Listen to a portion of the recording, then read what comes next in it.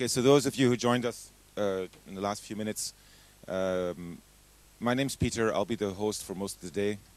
This is the dev room for Internet of Things. Thank you very much for coming. Thanks for the team for organizing this, helping with everything. Our first speaker is Jon Nordby from Norway, who will talk about this and show this. And we will have 25 minutes for every session. Questions as part of that, and if you have stuff you want to talk about, think about much later. This afternoon we have an open session, 2 hours, where we can talk about different things. So I'd like to give Jon, since you're the first speaker, extra 2 minutes, and we can start. Thank you very much. Everyone, a big hand of applause for Jon. Thank you very much. Thank you, Peter. Good morning. So I'm going to try to do a demo a bit later, but let's just start with the introductions first. My name is Jon Nordby. I'm from Norway, as I said. And I'm here to talk about flow-based programming in heterogeneous systems, or for heterogeneous systems. And if I'm lucky, yeah. So first I'll introduce flow-based programming. Does anyone have a concept, an idea what flow-based programming is? Have you heard about it before? There are a few hands, but not many. So flow-based programming is a data flow oriented way of programming, where the key things you have are components, which are isolated pieces of functionality, perhaps stateless, perhaps not, that you connect with other components through ports. So it can look something like this. This is NoFlow Jekyll, which is a port of Jekyll to flow-based programming environment. And this is running then on Node.js, JavaScript. Important thing to note with flow-based programming, at least the no-flow and microflow implementations, is that there is no code generation. This is not something that you put in something and you get out something else and you have to maintain that something else and no way of going back and forth. It is a proper runtime, even on the microcontroller. So you can introspect it, there's APIs for it, and you can do interesting stuff.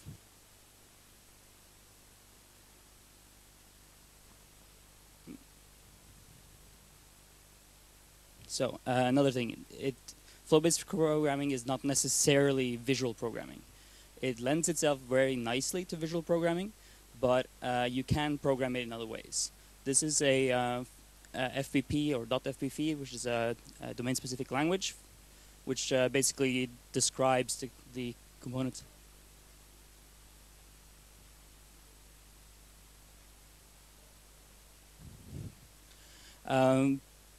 So this describes the graph of nodes and connections using domain-specific language, which is quite natural, fairly humanly readable.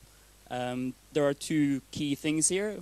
The first you see in the corner, where you have an instance name and a component name. That's the instantiation of a node, and then the out dash trigger, that is a connection. And those are the two fundamental things. There's also literals, so-called IIPs, which are static data.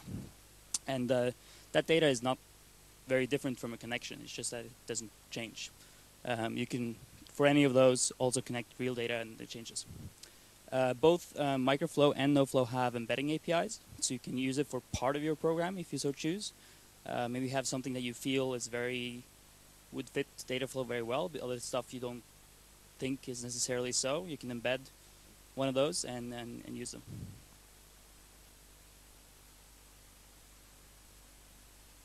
So, what is the combination? Why? So nowadays, we have a lot of different computing systems. And maybe especially in the Internet of Things, we have different types of computing systems that we want to integrate together. So the case here is very trivial. It's just a heating system which you have a UI for, and it has a server for doing logging and potentially analysis and so on. And there's a microcontroller actually controlling a heating element. And typically you would program the user interface. If it's native, you would do like Objective-C plus Java plus C# or something.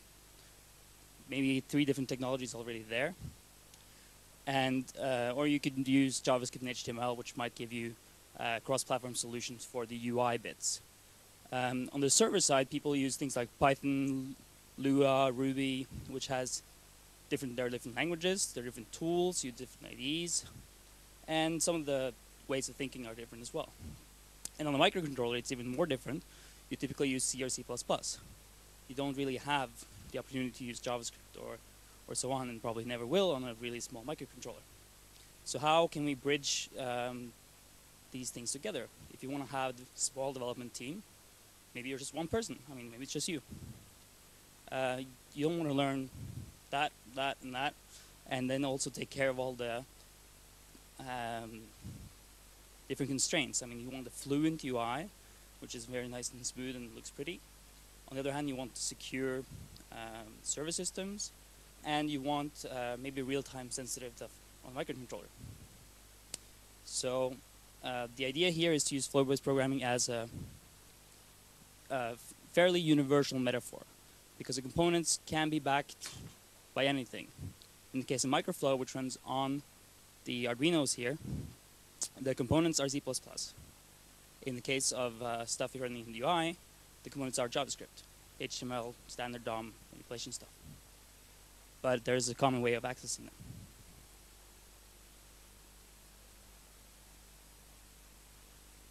Yeah, so I think I'll just jump into the demo and hope that things are still running. So, just the UI in this case is, oh, what did I do?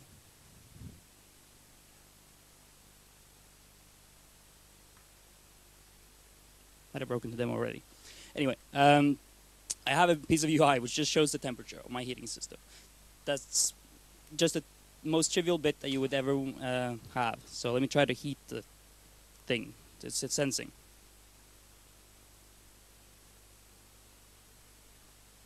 Hopefully it has changed. Yes. If I heat it a bit more. Well, then the heater turned off because, well, apparently 28 degrees is a good indoors temperature. You don't need to heat more than that. So this is then a combination of a web UI, and then there's a, we could show a terminal.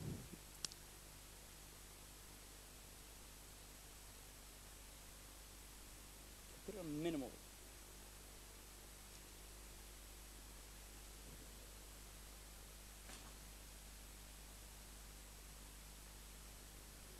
Yay! The beauty. So let me just pop up. So the server in this case only does logging. So, but the server could, which is on my computer in this case, would maybe more be on a router or a Raspberry Pi or something in a more realistic setup. That's something that, I mean, it can do the things that a microcontroller cannot. The microcontroller can easily control the heating elements and so on. But for instance, if you want to do data analysis of the stuff that you've collected, you might want to have a server. If you just want to store the stuff, you might want to have a server as well. So the server I'll just show you.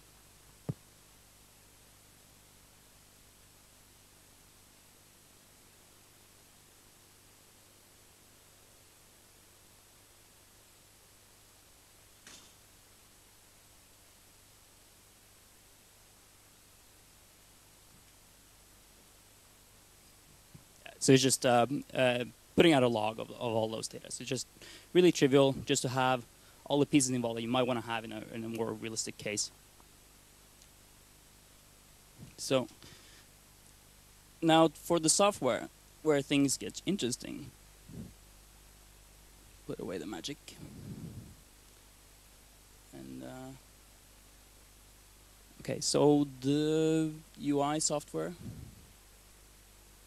There we go. So this is what makes the UI. This is a flow-based programming of this trivial thing that you saw that just lists the temperature. So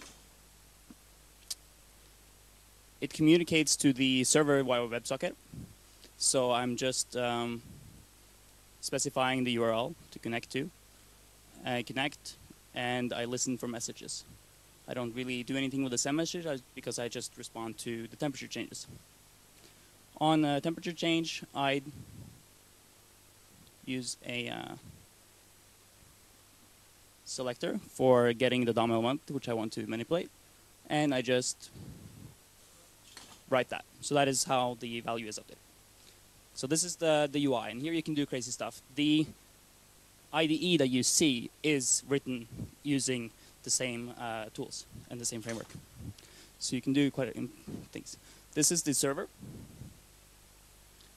And there's a bug, so there is no icons. But so this one has a WebSocket server configured here. So you see this is the port that matches what I have on the client side. And it just listens for connections. These are for requests. We don't do anything with HTTP requests, so we just drop them on the floor. The connections, we again listen to messages to, and this is just for debug. The same connection, so the client connects, I get that in here, and then I pass that to send message so that I can send the message back using the same connection. And here is, go.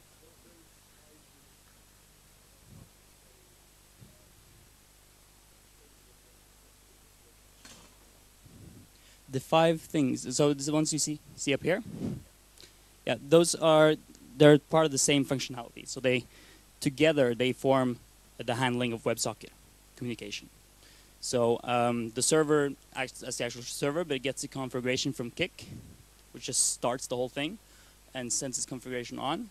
And then the server will give you connections. When one client comes on, you get one connection.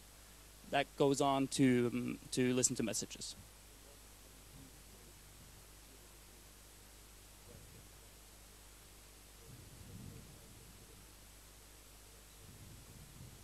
I have constructed a web server using them.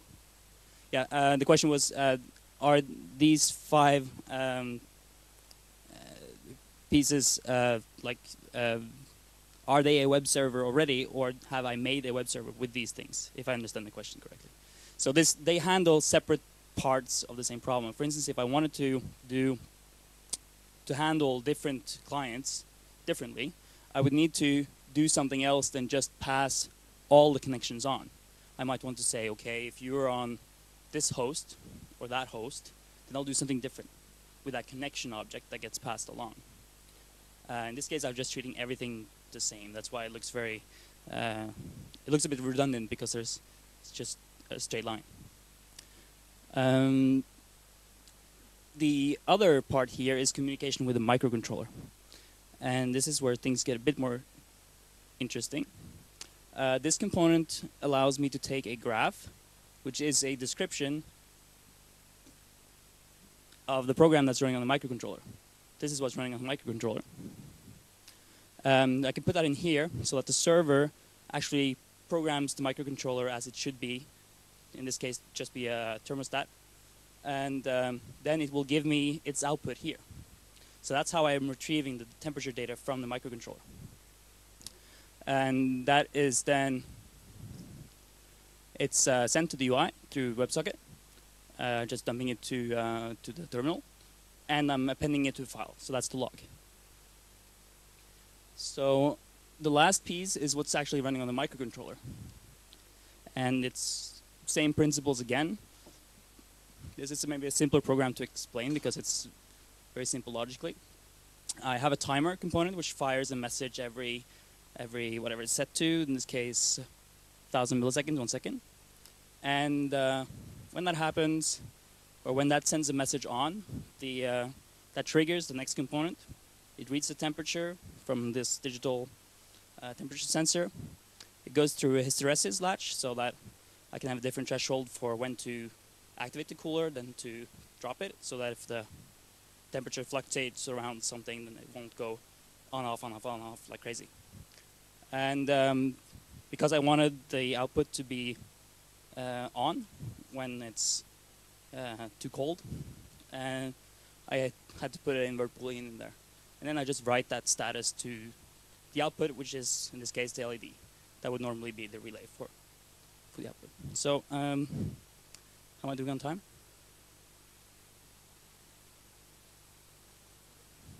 Okay, so I'll just show a brief thing.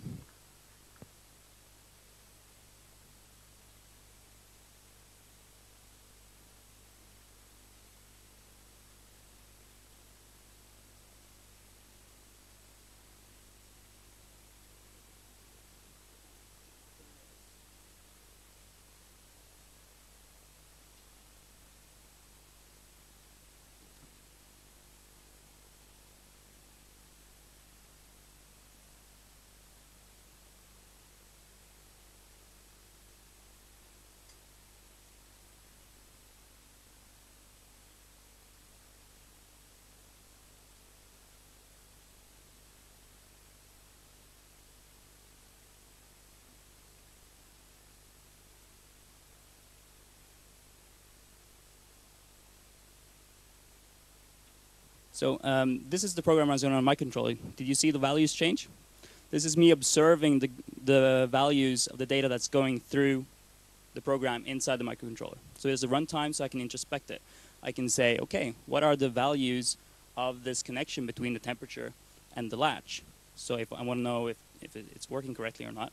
And these down here are the outputs that are here. So I can determine, okay, is this hysteresis working correctly or not? And I can introspect this visually, which is quite a powerful tool.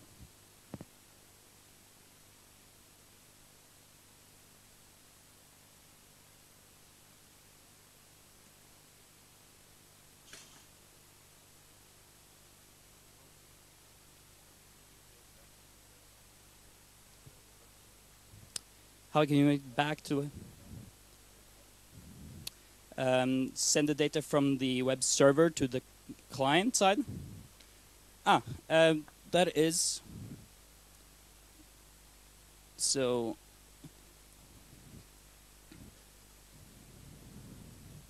This component here that represents the microcontroller program in the server.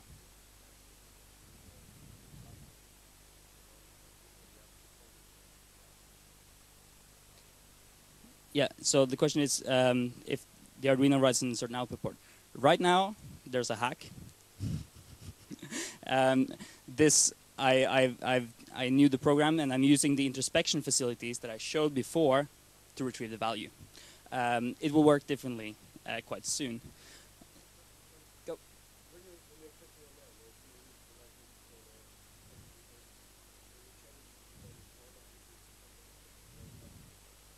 Yes. So what I did.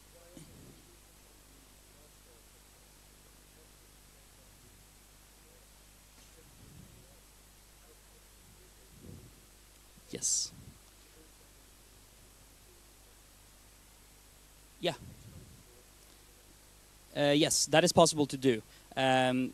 Sorry, the question was the digital write, for instance, how it has an input and it has a side effect of being actually triggering the LED, and then it passes its output on. In this case, in the server, I'm hooking into this value, right, the temperature value. So this will work slightly differently soon. This is just for the demo. I'll talk about that now.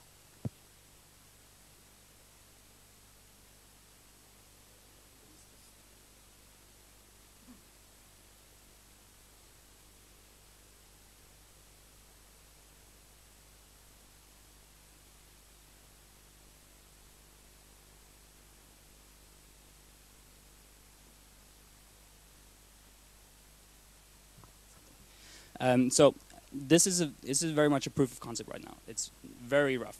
I'm glad it worked at all. This concept of combining stuff that's running in the browser, on a server, on a microcontroller, and then thinking about systems that include all of them together is very much in the early stages for flow-based programming and microflow no flow. So what we want to do now is to finish the microflow component. So there was a way of getting a microflow program that's running here and represented on the server. That should be done automatically. Right now, as I said, there was a hack. And then we will allow you to expose ports, and that will be a UI feature.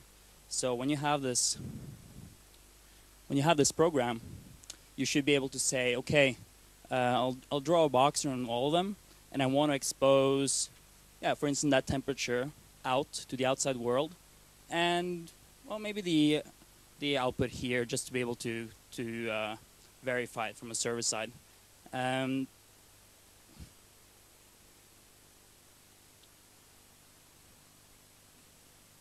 the components should automatically reflect the changes that you make in the program that that component represents. That's currently not handled at all. It's very static. And this component that I have here, this, when I blow that up, I get that. I should just be able to double click and go there. Right now, you see there are different tabs in my IDE. They're actually different. They're actually different IDEs. It's the same IDE, but different instances. That should be more integrated.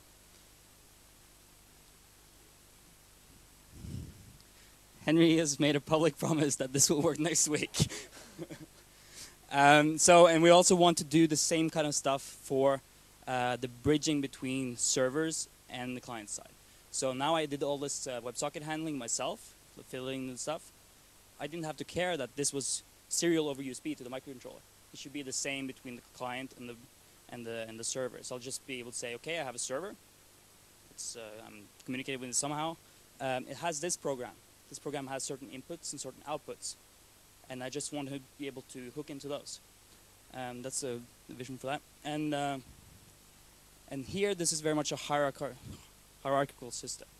The UI is on top, and there's a server, and then there's a microcontroller. And but we want to also think about having, for instance, a Python runtime, JavaScript runtime, running on the same machine and collaborating as peers. That they're more equals and not just one is a slave of the other. And that also ties in with specialized domains, for instance, audio, video processing, and so on.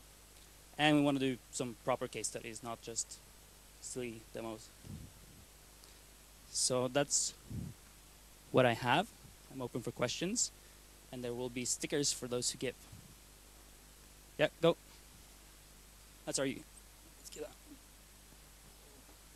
How do you deal with very slowly or non-responding sensors? Do you have a timeout value which you can catch and then retry or do whatever? So right now there's no watchdog functionality or anything like that, but it's definitely a natural thing to bake in the framework. You have a server which knows it's communicating with a microcontroller, and it has even the knowledge of the software it's supposed to run on there. It should verify that, yeah, it's responding as it should, and if not, it should kill it and restart it or whatever is necessary as a fallback. Questions?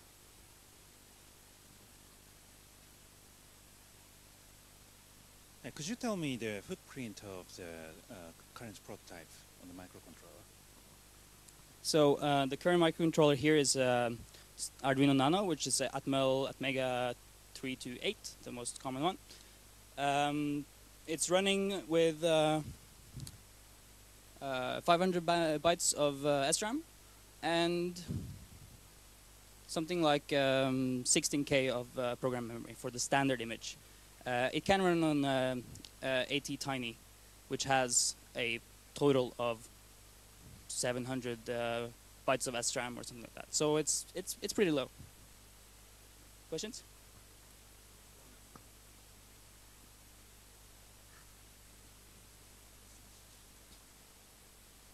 So is there a certain protocol you are using to talk to your Arduino, or is it just low level, you are reading just the serial data and transform it?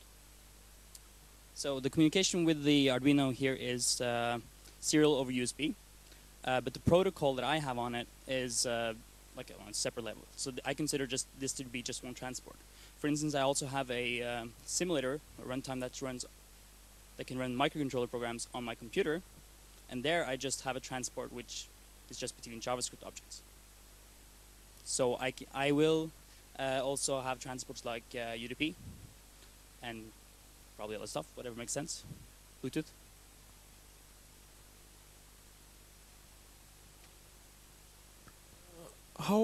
how open is NoFlow? Because I heard there was a Kickstarter for it. So is there a closed component to it or something?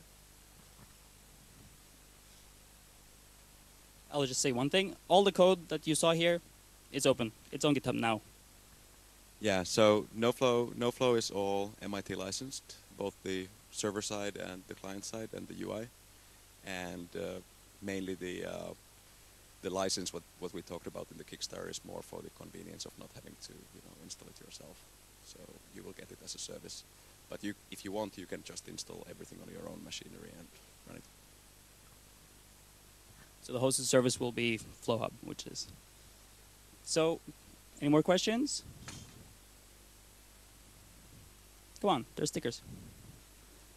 I have many. I can't. I don't know. Oh. Question too.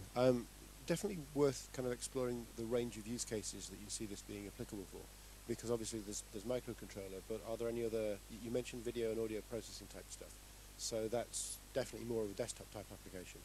I'm kind of interested in mobile applications as well. So Yeah, I mean, this was not a microcontroller. This was a microcontroller, an embedded Linux machine, or well, my ordinary Linux machine, but it could run on Raspberry Pi or router, and browser. Those are the three platforms that we enable right now. So whatever you can do on your normal machine with Node.js, if you have a Node.js API for it, you can put that in trivially.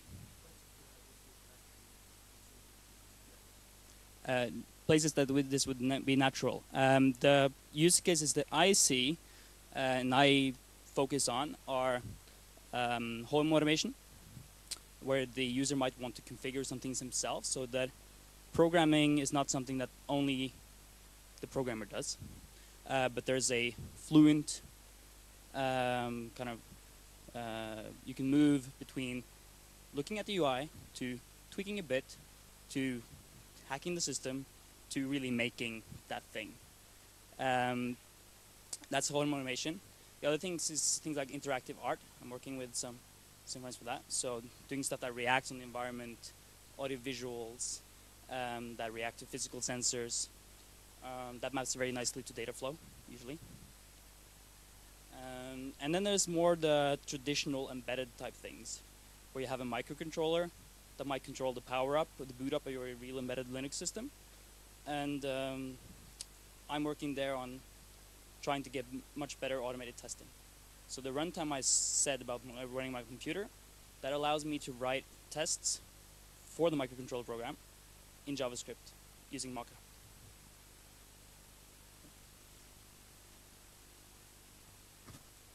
Everyone, please, a big hand of applause for John. We're actually live. Very nice. We actually have live video streaming of this whole thing. It's really awesome. We have a 5-minute break now, and then we'll have our next speech. Thank you very much.